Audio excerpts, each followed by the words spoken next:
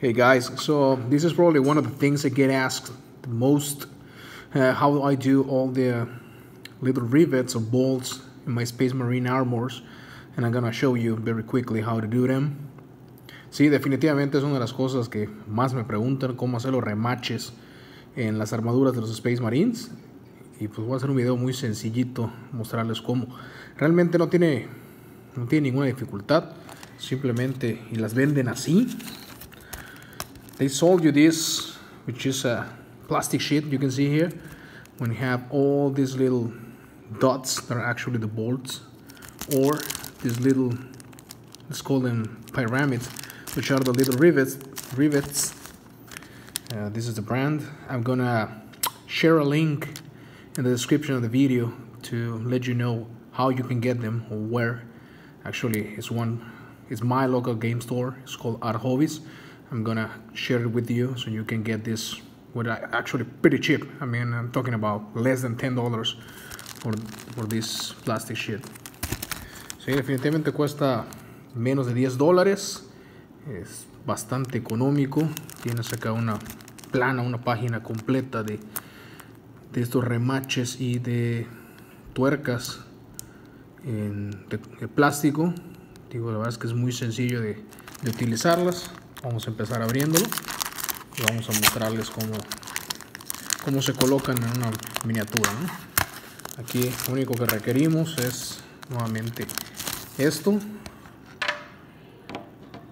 cemento tamilla y un filo exacto, y obviamente la miniatura del Space Marine que vamos a utilizar.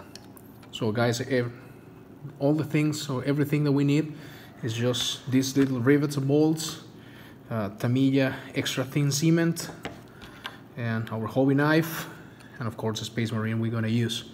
So again, I'm going to show you how to do it. I think that you can do a whole leg or a whole shoulder pad with rivets in less than 5 minutes. Maybe going to take a little bit more because I'm talking and I'm doing it, but I think you can do something like this very, very quickly in less than 5 minutes.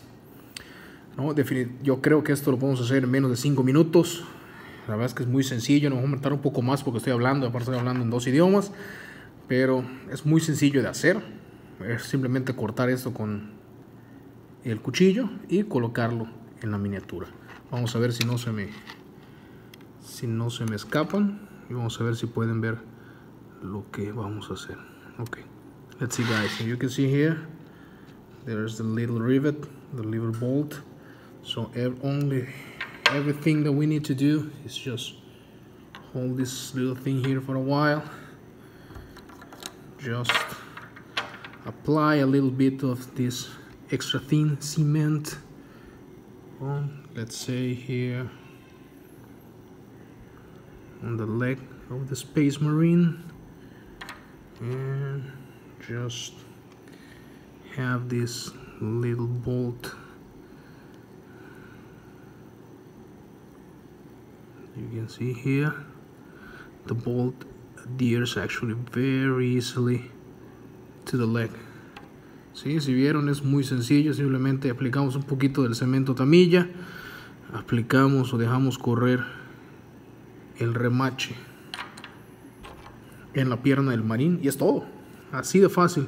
Lo bueno del cemento es que tarda un montón en secar, entonces lo puedes incluso maniobrar, lo puedes mover con el cuchillo, con el exacto, para dejarlo en la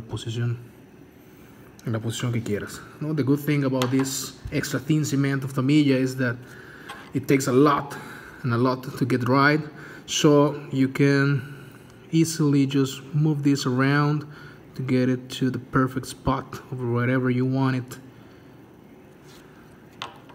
and then just apply a little bit more to seal it, and that's it. That's pretty much it. That's all you have to do to apply these rivets and bolts. Como ven, es todo lo que hay que hacer. Muy sencillo, muy rápido. Les dije en la descripción, les voy a dejar el link para que puedan acceder a la página donde lo venden. Realmente la página de mi tienda local, que se llama Art Hobbies.